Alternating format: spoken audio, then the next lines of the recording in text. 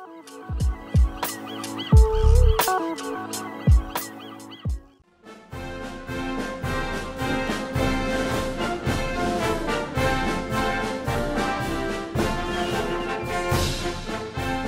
and welcome to Scalemodeling, and this is the USS Nimitz CVN-68 1700 scale build, and we're on to part 7 of the series, where I'm working on the aircraft for the ship. There's quite a lot. I think I counted about 22 aircraft, including 4 helicopters actually. So I've recently just finished the F-18s, these 6 of them. Now I've never built a 1/700 scale model before, and my last one building aircraft was for the aircraft carrier, which was a 1/350 scale. So these are a lot smaller, as you can see. Quite a struggle to put together. Also considering that the most of the parts don't fit. So the front wheel, for example, so far of the 6 aircraft I've built, none of them would fit into the slot into the front. So I've just had to do the best I can and put him in there. I think it probably looks okay because the front wheel's at an angle like it should be. Whereas if I'd have managed to put it in like it should be in there, it would just sit straight down. So yeah, and they're just too small to trim. There's no way I could trim them to get them to fit. Otherwise, it's not going to work. So I've done the F-18s there, they're done. I've now started on the helicopters just for a break, for a change. I've got one SH-60 helicopter there. So it's very difficult with clear parts, putting them together. There was the option of painting them while they were on the sprues, but that comes with its own problems. There'd be touch-ups required where you cut them off from. Another problem would be the glue would mess up the paint. I mean, which wouldn't matter too much if I just undercoated them. At least I could possibly have just undercoated them, but it's okay. I've got a pretty good set of magnifying glasses, so I'll get by. And yeah, so that's it. I'm working on all the aircraft. All the deck vehicles, including the crane and everything else, are all done, painted, ready to go on the ship. They're just sitting there safely to the side. I painted up the little cranes here. So this little fella. So see that? Painted up. And so they're all done, and obviously that'll be all that going on after the decals will go on. The original clear coat I did on the deck, that's still good, so I don't need to spray that another clear coat. Then there'll be a lot of painting of these aircraft, which I'm probably looking at doing them all the same color that I did the ship. Weathering, of course, will make them stand out a little bit more, but they'll basically be that grey color. And of course, there's a lot of decals for these aircraft. All right, so I'll continue. Most of this video will be the process of building these aircraft, and I'm pretty sure that at some point I'm going to go, I've had enough of this, I need a break. So I might do the decals on the island, for example, or I might put some decals down on the deck. and we'll have a look at that. Yeah. All right. I'll be back shortly.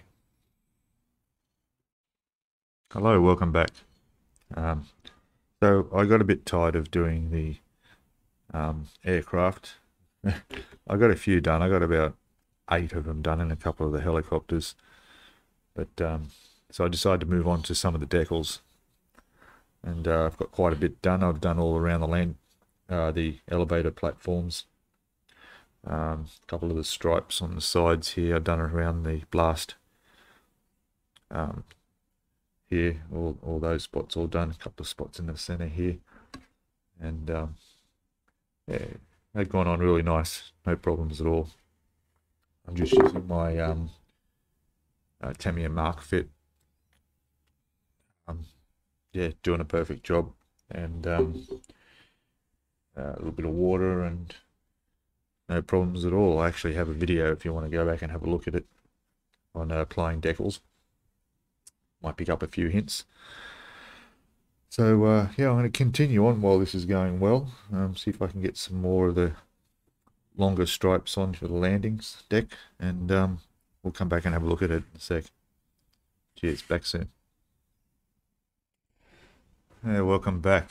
I thought I'd just give you a bit of a tip for placing decals, particularly if they're really long ones like these are.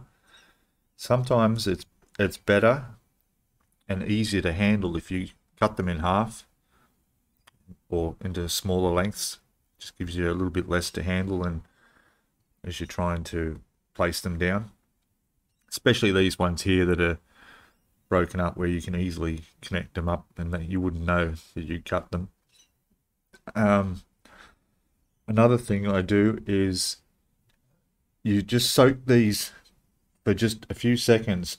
The best way I find is to pretty much just drop them in the water until to get it wet, and then take it out and then put it aside like I do on a paper towel. I just let it sit there, and then what I do is I use my Mark Fit Strong from Tamiya. I put that over the area I'm going to place the decal. And then I would come along and check the decal and make just until it starts to move on the paper. And during the whole length of it, when I know that it's not still connected anywhere, then we'd just pick it up and then using a toothpick that has the end not so sharp. I don't handle tweezers, using tweezers with decals because they'll tear them and easily.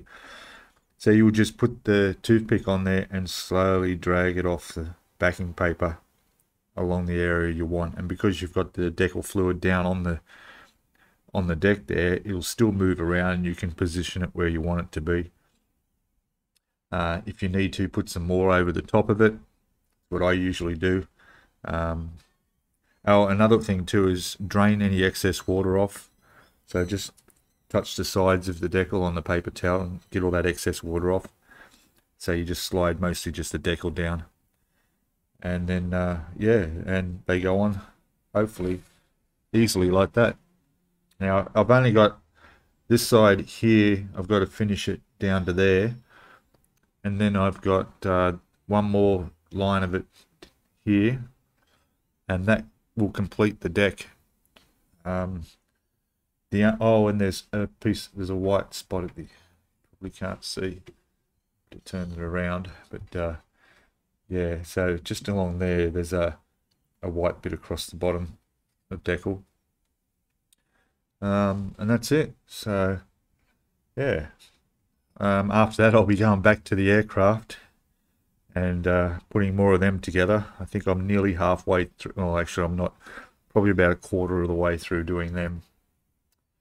But it was nice having a break and doing this, and I'm pretty happy with the way that's coming up now. It's looking really nice, gone on really nicely.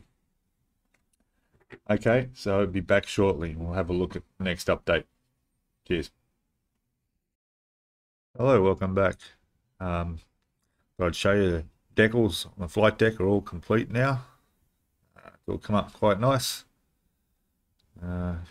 Couldn't be much happier than that. They all went on really nice. There was some extra spare little bits, so I added a bit that'll go around where the island is. So I thought I'd put a little line around there. I've also done the island itself, so we've got the 68 on there and the other bits and bits on there. I'd pick it up, but it's a bit delicate. I'd rather not. But, yeah. It's all done. They're all completely finished and all set to go on when the time's right.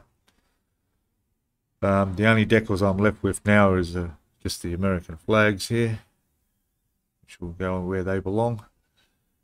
So until then, I'm going to go back to doing the aircraft and get those all completed. I think I need to. I don't remember if I did a clear coat on the hull at all. I know the flight deck was done, but I don't remember if I did a clear coat, and I need to weather that later, so it will need to be done. I just don't remember doing it.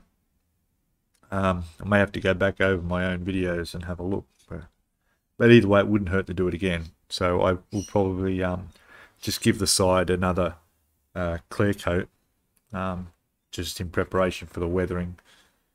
And of course, we've got a lot of aircraft to paint as well. So yeah, we'll get onto that.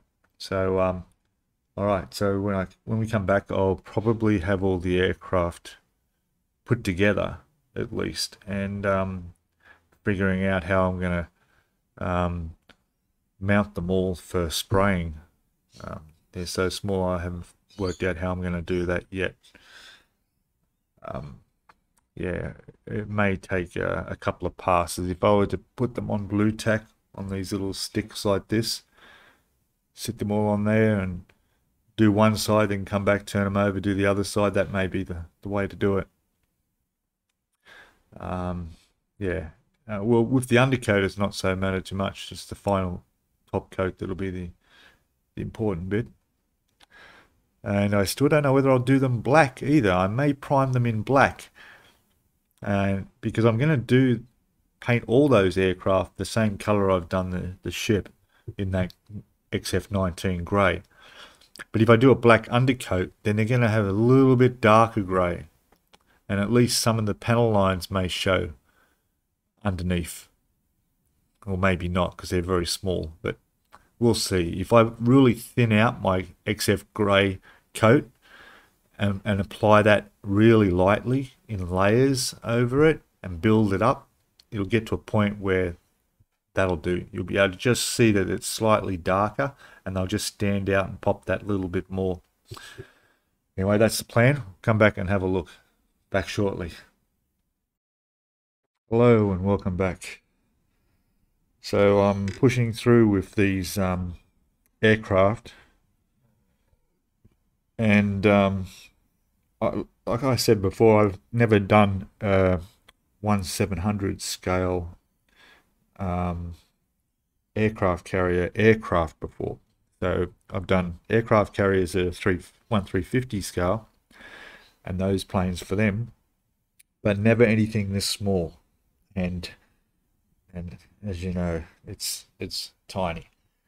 Now, what I'm finding with these Trumpeter ones that come with the kit is that of all the planes I've built, which were, I think there's 25, and I only have about 6 to go. 7 to go, I think. No, we've got 6, 9 more to go. None of them fit together properly. Not one. So the front landing gear that sits in the front slot under there, they don't fit. Okay, and the 2 landing gears for the rear that sit in the slot, they fit in the slot, but they don't fit level. And what I found is that if you don't have them fitting in level, the back ones, your plane's going to sit in an angle. they have to be level. None of them, of all these aircraft I've put together, none of them it just sits in there. It's always at an angle. And I've tried to trim them, but at this scale, it's really hard. And I have done it, but it's literally made every aircraft take 4 times longer than it should. The front wheels, the front single wheels, none of them sit in the front slot under the aircraft. It just doesn't, it won't fit. Not because it's too long, because they're too wide. So what I've had to do is trim them down the side so they'd fit in there. But then you'd have to make sure they're straight and square because you've trimmed one side. Again, none of them fit. And it just adding to the time to put these together. I would say it takes me about 20 minutes to half an hour to do each aircraft, when it shouldn't take that long. It should take me 10 minutes. The other difficult thing is being clear. It's very hard to see positions for, particularly on these F-18s, where the rear tail wings sit on the back at an angle. I can just make out the slots, but to trim them off the sprue accurately for them to fit on there, again, is really difficult. Very tiny. Anything else? The only thing I didn't have problems with was the 2 little bombs that sit on under each wing. They're the only part that actually go together without a problem. So yeah, it's quite a struggle. But I will have these done in the next few hours, even though there's only, half a dozen left to build. And then I just want to get them painted. But yeah, it's quite difficult. Not happy with them at all.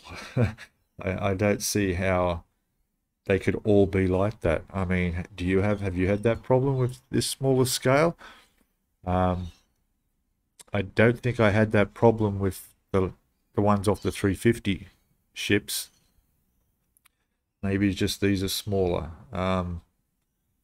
Yeah, I mean, really, it would be discouraging for people to even bother putting all these together. I mean, like, I had to take a break from it. I had to take a break, and I started doing all the decals on the ship, as you saw earlier, which I completed, just to get away from the struggle that these things are.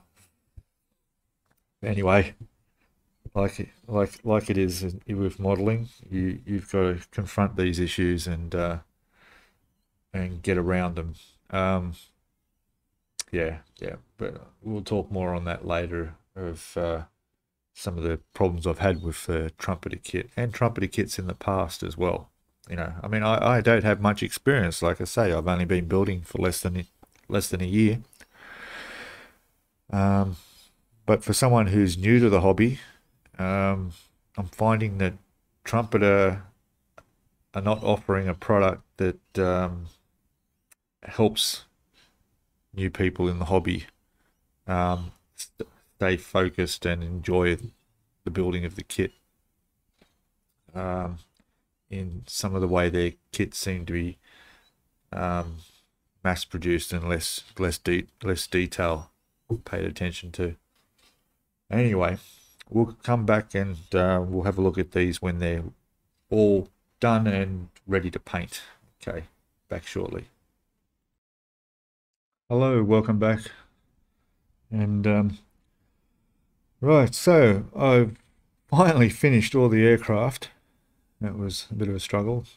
And I've undercoated them. I decided to do them in a black Stynel res, mainly because I want to have a bit of detail in the panel lines come through, and I also want the final coat of XF19, which is the same color as the ship, but I want it to be just a little bit slightly darker tone with the black underneath on these as an end result.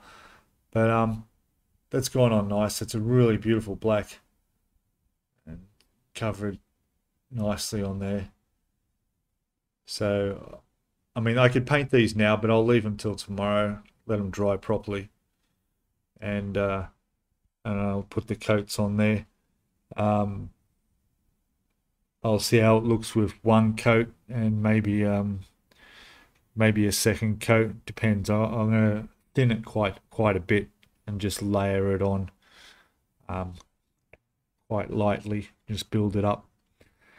While I was also with the airbrush, I did do a clear coat around the side of the ship because I wasn't sure and I couldn't remember if I'd done that before or not, and I need that clear coat on there for the weathering. So that's all done now. I also gave a clear coat, just a flat clear coat across the, let me show it to you. Where are we? Here we go.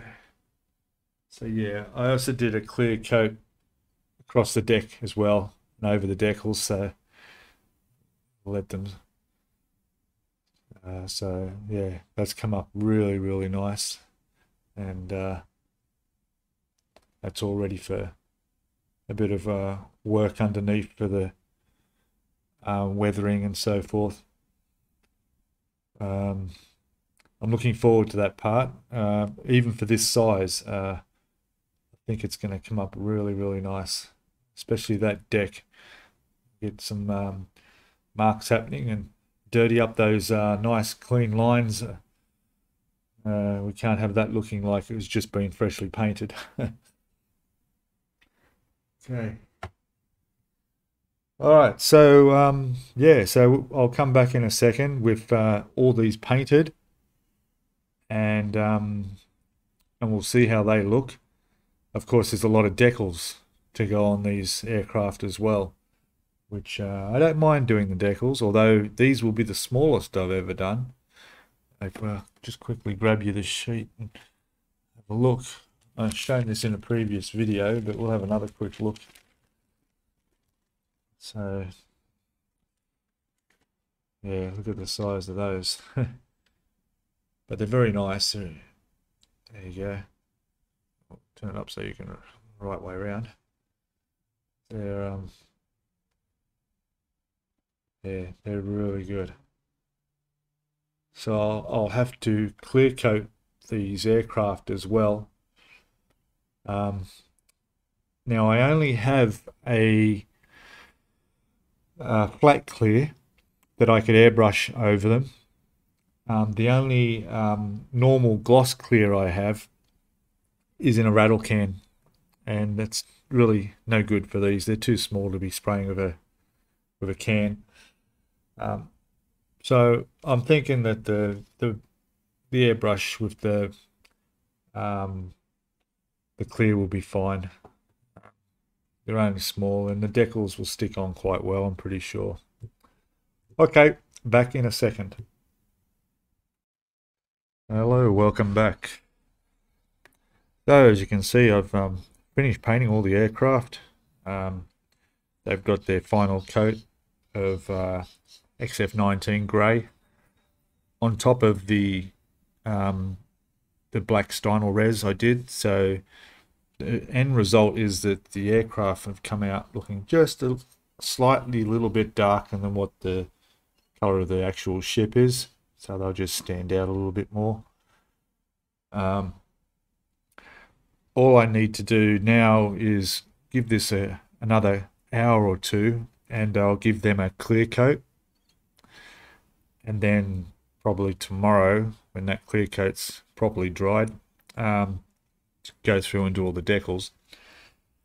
What I will also be doing is starting to do some weathering of the carrier itself.